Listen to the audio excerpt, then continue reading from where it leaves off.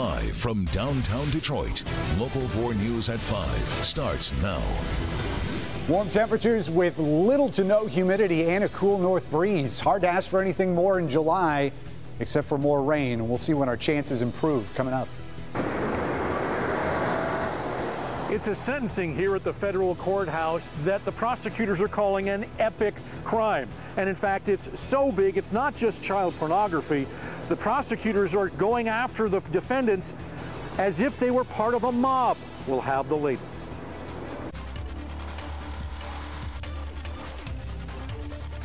Breaking right now, President Trump says it's all just a big misunderstanding and that he misspoke when it comes to Russia's involvement in the 2016 election. The sentence should have been, I don't see any reason why it wouldn't be Russia. Sort of a double negative. Those comments from the president just a short time ago are just part of a stunning chain of events that has included widespread condemnation for both political parties. And now the president says he accepts the U.S. intelligence conclusion that Russia did, in fact, try to play a role in the election. Jennifer Johnson following the reaction and the fallout from Washington. Jennifer. The criticism keeps coming, but now the president is trying to clarify what he meant to say yesterday. Facing negative headlines from coast to coast, President Trump today in damage control mode, telling Americans what he wouldn't tell Russian President Vladimir Putin. I accept our intelligence community's conclusion that Russia's meddling in the 2016 election took place. While still saying there was no collusion, the president said he misspoke yesterday when he said he saw no evidence and no motivation for Russian interference. I don't see any reason why it would be. The sentence should have been, I don't see any reason why it wouldn't be Russia. Lawmakers on both sides condemning the president's words in Helsinki. In my mind, the weakest, most pathetic display by an American president that I've ever witnessed. It was a stunning betrayal of the country and inexplicable at so many levels. President Trump sided with Vladimir Putin over his own intelligence agencies, who all concluded Russia meddled in the 2016 presidential election. They did interfere in elections. It's really clear. There should be no doubt about that. Lawmakers lacking an explanation and concerned about how this will play out globally. If the president was willing to dismiss American concerns in public, what in the heck did he say in private? I think that President Trump is harder to defend than he is to explain sometimes. But the president defending himself on Twitter, writing, "The fake news is going crazy." President Trump also left open the possibility that countries other than Russia could have been involved in the election meddling. In Washington, Jennifer Johnson, Local 4. All right, Jennifer, more to come on that over this next 90 minutes of news. Our other top story at 5, 4 men sentenced in what prosecutors say is an epic case of internet child exploitation. Yeah, the charges here are so broad, the feds charge them using a method normally reserved for organized crime rings. Rod Maloney spent the day in federal court. So, Rod, you spoke to the father of one of the many victims in this case. Right. In fact, I spoke to the father and some other parents as well, and there are hundreds, and I do mean hundreds, of girls victims in this case. And we're told, they all told the same story, that their daughters' lives have been forever changed, that they've become depressed and sullen and oftentimes even suicidal after having been bright-eyed Girl Scouts and playing sports and the like, and then stopping because of one thing, going into an internet chat room. For any parent not concerned what goes on in internet chat rooms using video cameras, this case serves as a vital warning. Groups of men working together around the globe disguise themselves as teenage boys, invite young girls to join them in chat rooms, then talk them into sexual activity. And not just disrobing, but actual sexual activity, sometimes even with friends and worse.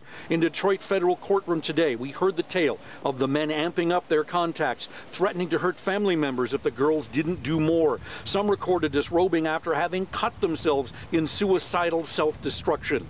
Pleading guilty in this rarely used child exploitation enterprise are 49-year-old Terry Kovac, arrested in Nevada, 31-year-old Felipe Dominguez Neja, arrested in Arkansas, 42-year-old Eric Robinson, arrested in Minnesota, and 38-year-old Princeton-educated Dr. Noah Isley, nabbed in New York City.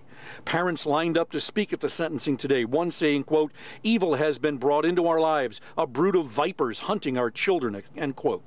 Another said, "These vultures, precise, practiced, skilled predators. You took away the innocence of childhood from my child. Justice is the maximum sentence," end quote. Judge Stephen Murphy could have given them all life sentences, but in exchange for the guilty pleas, Kovacs received 37 years, Dominguez-Neja 41, Robinson 34 years, and Dr. Isley 35 years in federal prison.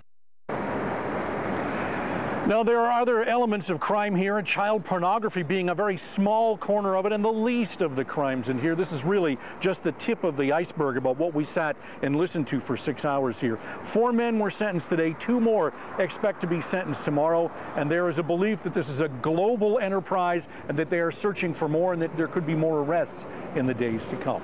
Back to you, Kimberly. Definitely sick indeed, Rod. I'm curious, were there any of the victims there in court today? Yes, there were a number of them. One of them, they brought in a comfort dog to help her feel better. She was that anxious.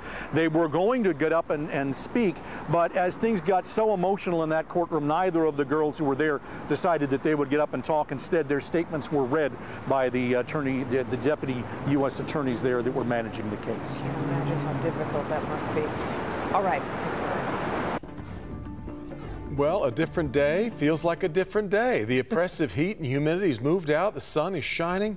Of course, it's coming in the middle of the week. I guess that this is true. We had to pick our druthers. That's a beautiful picture, though, from our live cams out there. We definitely take this weather, Ben, for a while after the sweltering past few days. Oh, absolutely, Kim and Devin. And when you're in the middle of July, you sort of lower your standards as to what you would consider acceptable. But this is really nice. You get all the warmth of mid-July without the humidity, some low 80s, but there are a smattering of 70s out there. You've got a cool north wind, and you've got no hint of humidity. In fact, that's been pushed all the way down south of the Ohio River, and it's not coming back, at least for a while. We've got several days where we get to enjoy these comfortable conditions, and it's going to be hard to beat this evening. Temperatures sliding into the 70s, even 60s by midnight. And we're going to have a cool start if you're sleeping with the windows open tonight. We'll look at those lows and some pretty good chances of rain in the 7-day forecast all ahead, guys.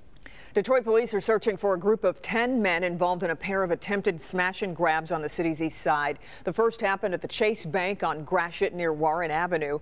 Investigators say the suspects tried to take an ATM, but they couldn't get it free. Minutes later, a second break-in happened at Knight Pharmacy on Jefferson. Video from the scene shows a large hole in the wall where a vehicle slammed into the building. Police say the suspects were unable to take anything, though a black Chevy Tahoe was later found on East Grand Boulevard in Frederick. Police are looking for a 1999 Ford van that may have been involved. If you have any information, call police. Now to a Local 4 update. Another staff member has been arraigned in connection with the abuse of 3 mental health patients. 74-year-old Marjorie Frank was charged with failure to report abuse of a mental health patient. That brings the total to 10 employees who were involved in a case at Livonia Cope facility. Prosecutors say the patients were viciously attacked and in some cases strangled by staff members. We also have an update from White Lake, which is where the body of a missing swimmer has now been found. Sheriff's deputies say the 55-year-old man went underwater Sunday afternoon and never came back up. Dive teams returned to the water this morning and they were able to recover the body. White Lake is open again, as well as the surrounding roads. A Detroit mother overcome with emotion as she realizes the seriousness of the charges against her and the drowning death of her own baby. Police say that child fell through a hole in the ground floor into a flooded basement below, and nobody noticed it until it was far too late. Larry Spruill was in court for the arraignment, and Larry, I guess this was supposed to have happened yesterday. It did, Kimberly, and we were here yesterday, but Jordan never showed up. We later found out that police say they could not find her. But today she showed up and she faced a judge and she heard the charges she's now facing for the first time. Calling case number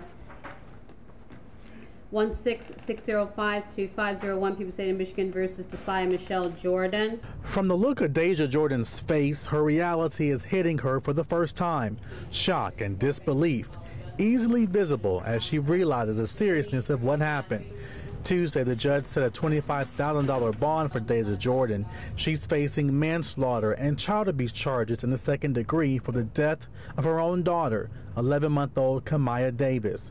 Police say on July 6, little Kamaya fell through a floor inside the home. She landed in the basement filled with water and sewage. She drowned. Jordan told police she left her daughter with the babysitter, Tanya Peterson, while she ran errands. Police say both Jordan and Peterson knew about the unsafe conditions in the bedroom. And that second woman, the babysitter, Tanya Peterson, she was also supposed to show up in court yesterday, but she did not. We are told that she will face a judge. She's expected to face a judge tomorrow morning. We're live in downtown Detroit tonight. Larry Spruill, Local 4. Such a hard story to understand, Larry. It's just senseless. But I'm wondering, as far as the mother is concerned, we saw her there in court. She didn't appear to say anything. Did she have anything to say? And then what comes next for her? Well, Kimberly, she did not really speak at all. She just answered the judge's questions. And as you can see from the video, she seemed very upset, shocked, and then just disbelieved this is all happening. She's due back in court July 24th. Yeah. All right, Larry. Other news, his own family calls him a monster. We always had a fear of him. I remember being 6 years old, and my mom told me if he ever came to try to pick me up from school that I would have to scream at the top of my lungs. New tonight, a judge delivers his sentence for a man who he says repaid his aunt and uncle's kindness with murder. And they didn't get very far. Some wild moments at Metro this morning involving a rental car and a group of people willing to stop at nothing, it seemed, to get their hands on a rental car. Coco. Officials in Detroit and Canada came together today, and some of them are calling this a very big win, saying today has been decades in the making. But there are still some challenges ahead.